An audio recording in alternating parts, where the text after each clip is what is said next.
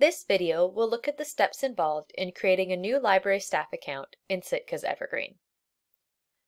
In Evergreen, library staff accounts are the same as patron accounts with two differences. 1. Staff accounts use main profile permission groups with permissions that give access to Evergreen staff functions. 2. Staff accounts have working locations which tell Evergreen which libraries or branches an account can be used at.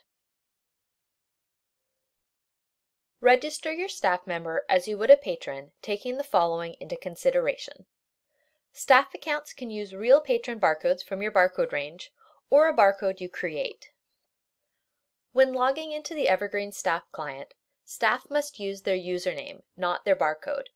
This is especially important for staff to know if their barcode and username are different. It is best practice to use a temporary password and then have staff reset their password to something only they know. Staff can change their password by logging into My Account in the public catalog or by using the Forgot Your Password link if their account has an email address.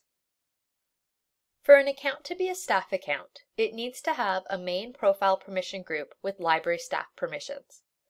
This example shows public library staff permission groups. A similar list of groups is available for each library type. Choose the appropriate permission group for the access the staff member needs. A table is available in Sitka's Evergreen documentation to show what staff functions different permission groups can perform. For local system administrator accounts, choose any permission group, as you will need to contact support to have the local system administrator permission group assigned to the account. To add a working location to a staff account, retrieve the account in the staff client. Click on Other, and from the drop-down menu, select User Permission Editor. Select your library from the Working Locations section. Multi-branch systems will have all branches display. If the staff member works at multiple branches, check the boxes for all applicable branches. Use the inner scroll bar to scroll to the bottom of the page and click Save.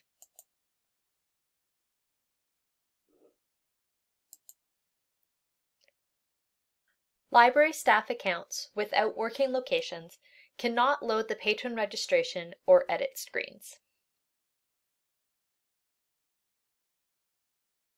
To use certain aspects of Sitka's Evergreen, library staff need additional permissions assigned to their account.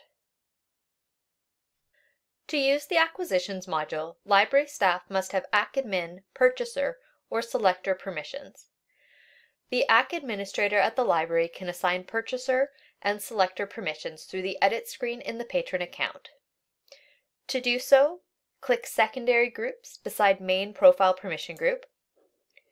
Select the appropriate permission group from the drop-down menu. Click Add.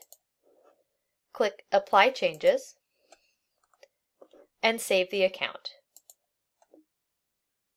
For accounts requiring ACADMIN permissions, please contact support with the barcode of the library staff account.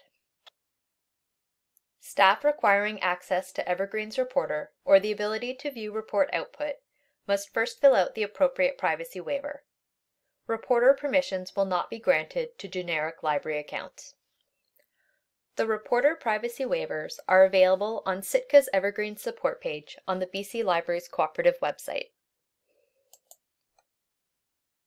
Staff needing access to the reporter within Evergreen to create, run, and view reports need to fill out the full reporter privacy waiver.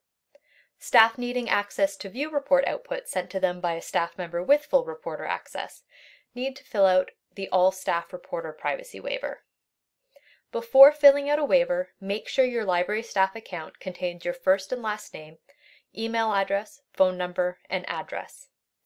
Incomplete accounts will not be granted reporter permissions. Submitting the waiver automatically sends it to support so the applicable permission group can be assigned.